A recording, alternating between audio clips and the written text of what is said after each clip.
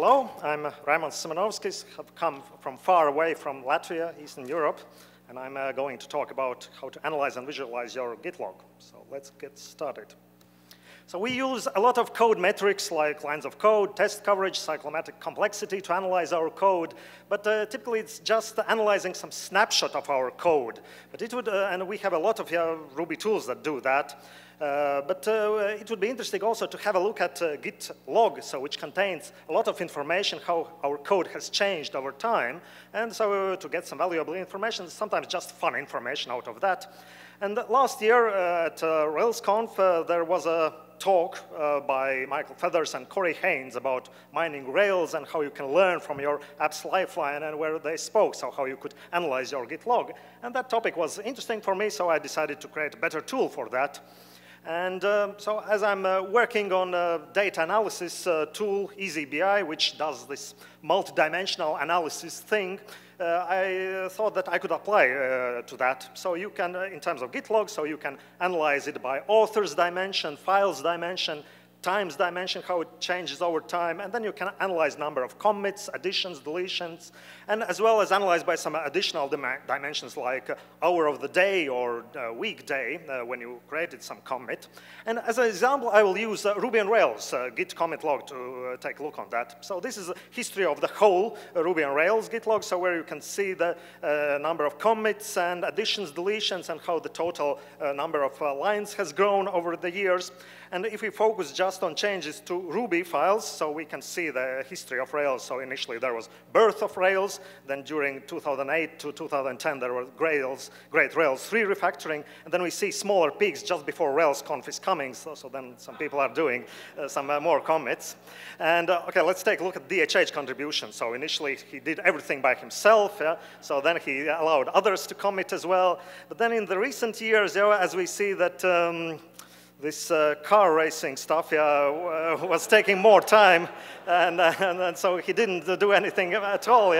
And then at the last RailsConf, so he needed to speak about asset pipeline, and so finally there's again some peak in his contributions. But let's take a look at some current top contributors. So these are current top contributors in 2012. And so I noticed that there are some who changes a lot, like Aaron Patterson and Xavier Noria. But then some other top contributors are actually deleting, so their net change is negative, like, for example, for Jose Valim. So let's take a look on them. So Aaron Patterson, so he's a very disciplined developer. So he starts to work in the morning, and he warms up with some small commits. Then he eats lunch at 12 p.m., and then he's finishing work at 6 p.m. and taking a rest for the day. But so Jose Valim, so he's not having very healthy attitude. So we see that he's working all night, and then during daytime, so his contribution is reducing, probably working on some other stuff. And then at the late evening, so he's starting to deleting code. And then if we take a look at Xavier Noria, so he's doing a lot of changes as well, but when I investigated that, so he's actually just moving large textile files around, and so they're faking statistics, so to be in the top 10 list.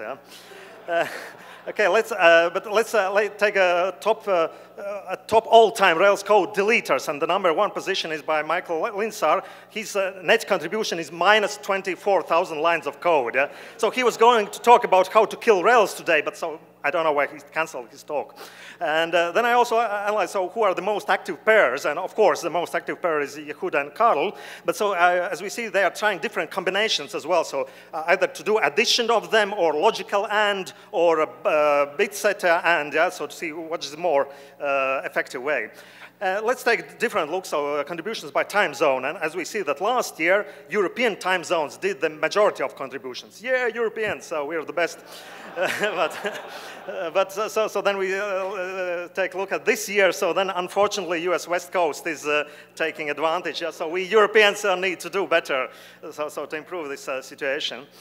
And finally, so I also analyzed by the statistics by day of week, and so I noticed that on Friday, so it's a little bit lower, and why is that? So then I noticed by hours, so that at 7 p.m., so it's beer time, and then the commits drops down, and then after at 8 p.m., so it starts beer-driven development when it goes up again.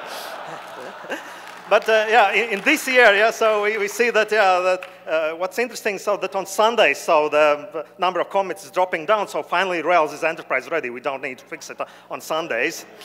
So if you liked it, yeah, so you can go there to this link. I will tweet link to that. You can follow me. I'm RSim, and you can analyze your application Git log as well. Thank you.